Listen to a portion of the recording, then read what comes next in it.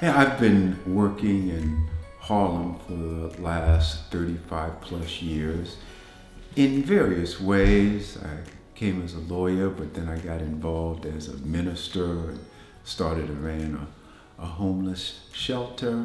And then as an entrepreneur, some small businesses, got involved in some government work. And then my passion as a writer, I've been able to do plays, nonfiction books, which I've published, and really excited about how God has allowed me to make a contribution to the community, make a difference in individual lives in a number of different ways. Gosh, I guess my greatest accomplishment is my 3 kids, Ashley, Amber, and Paul Michael. Raising them has been a real joy in my life. I'm proud of the fact that I was able to go back to school and get my degree from Columbia University as an adult.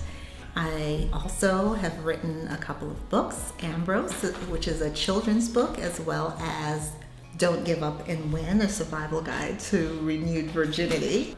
Those things have been really precious to me, as well as the CD that I produced called My Strength, My Song, which really shared my journey as a single mom and how the Lord got me through that time.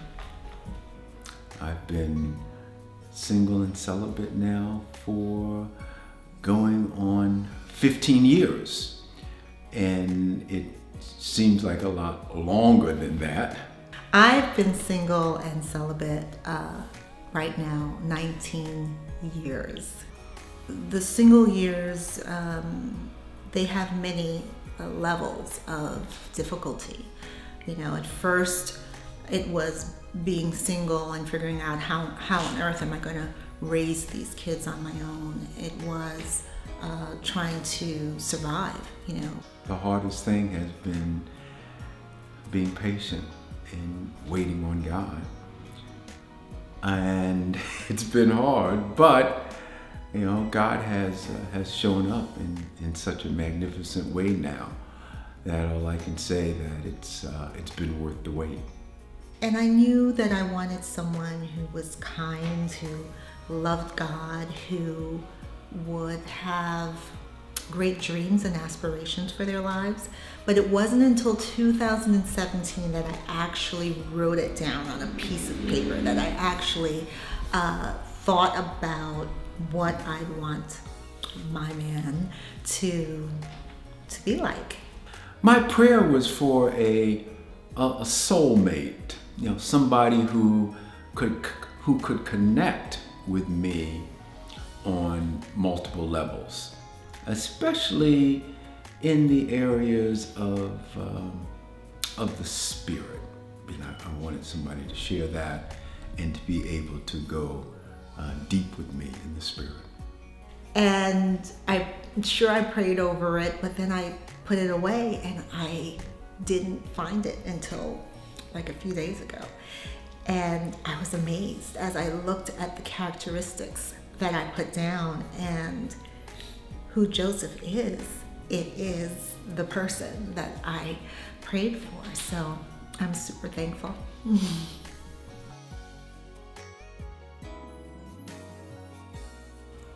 The day before we met, I was traveling. I had been to a family event, and it was at those events that I felt, in particular, my aloneness, because it's always nice when you're with relatives to be able to share those special occasions with someone who's special, and that's not what had happened. And so I was in an acute way feeling my single journey, you know, being by myself. That weekend, I kind of started to feel really downcast and like maybe this is not ever going to happen for me. And I was laying in bed and I was really sullen, and I turned over and I had the most direct prayer about this issue of singleness that I ever had with the Lord before. And I said, Father, I don't mind if you want me to be single. I just need to know. I don't want to be on the fence anymore. And closed my eyes, went to sleep. It was such a blessing.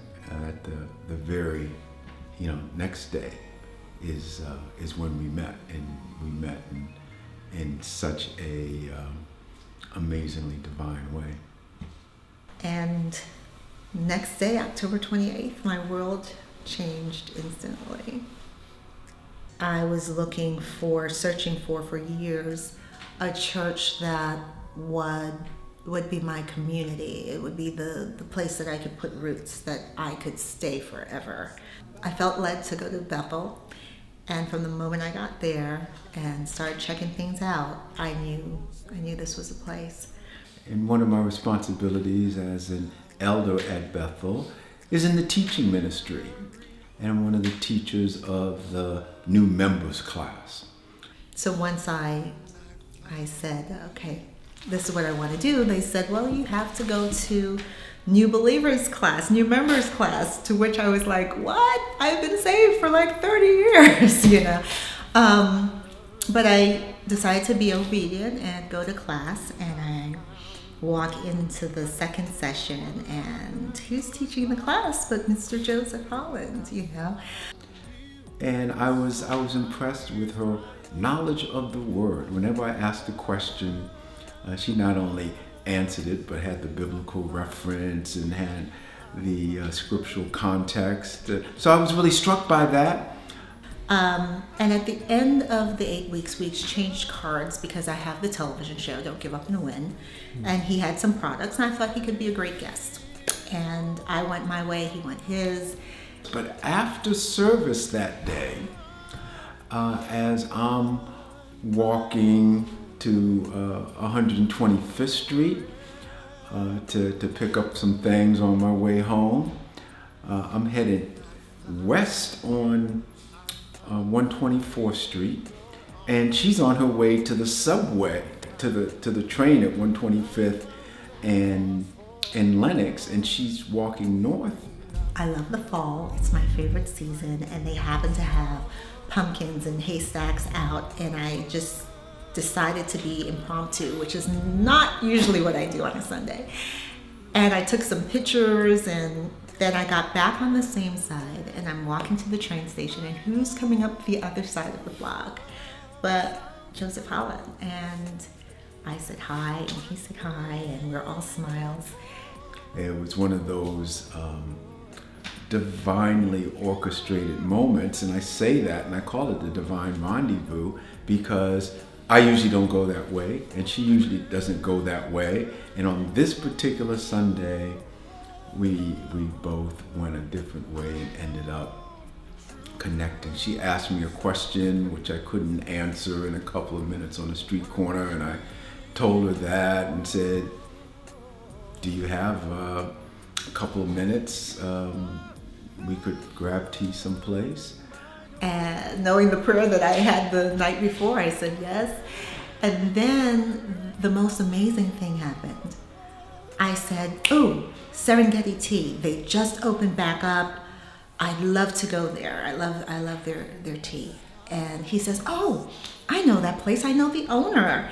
And we walk over, we get inside, we find a table, but before we could even say one word to each other, a friend of his, George, who hasn't seen him for like 10 years, pulls up a chair and begins to talk with us and reminisce for 1 hour. But that was a God thing, because George continued to tell us, or tell me rather, all the wonderful things about Joseph, the things that he'd accomplished, done, served, the type of person he was. It was God letting me know the type of person Joseph was, so that when George did leave an hour later, we could have a real conversation. And that's what we did. I didn't have any guards up. I wanted to know, who was this man? And we sat there for another 3 hours until Serengeti was ready to close, and we talked about everything. I walked away from that conversation probably knowing more about him than anyone could know after one sitting. I think that was a confirmation, at least it felt that way to me and to her, that we were receiving divine confirmation through the conversation. And so it was becoming more and more intentional as we talked through that first long conversation, that this relationship was indeed going someplace because God's hand was on it. But what I loved was the most amazing part. He sat up at the end and he said, you know, both of us could have left a long time ago. And I'm not a dater. And I've been praying for a soulmate. And I want to know if you're willing to explore and see what God has here, what he's saying. And of course, knowing what my prayer request was just the night before, I wasn't playing any games, and I said yes. I am willing to see where this goes. And our conversation has not ended from that day to now. That was the divine rendezvous. God showed up on that occasion. It's been showing up ever since. The divine rendezvous took place on a Sunday after service, and I had been traveling that weekend. I had been down south, and there was some inclement weather, and the rain was supposed to continue for a few more hours, but all of a sudden, you know, it stopped, and there was a break in the clouds, and the sun came through, which I felt was, it caught my attention. That was a curious occurrence, given the weather report and given the timing of that moment. And I sensed, I said, there is a breakthrough of sunshine in the sky. Maybe there's a breakthrough of sunshine coming in my life. And the thought just went through my mind. And then I moved on, but I came back to that the very next day after I had the Divine Rendezvous experience.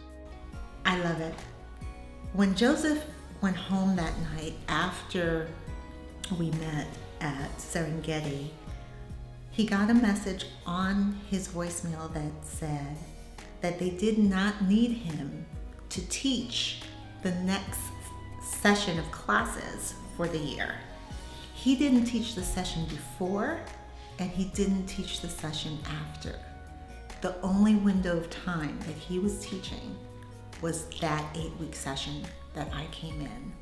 So to me, that was completely a God orchestrated thing. So, yeah. I was looking for a soulmate, and it really turned out over the time of getting to know each other that you were that I call it that precious soulmate that God had prepared. It's not a matter of something happening like that, but it's through the course of what I had been through, and then the course of what you had been through, that we had then arrived at that divine rendezvous. You know, you are compassionate and kind and generous, and you've been a true friend and have had my back. And I don't know that I even really believed in the word soulmate, and now I absolutely do, and I've found that treasure in you, and I'm so looking forward to our time together as husband and wife. We're just like so much else I share that great expectation of what we've been through so far, just being taken to the higher ground.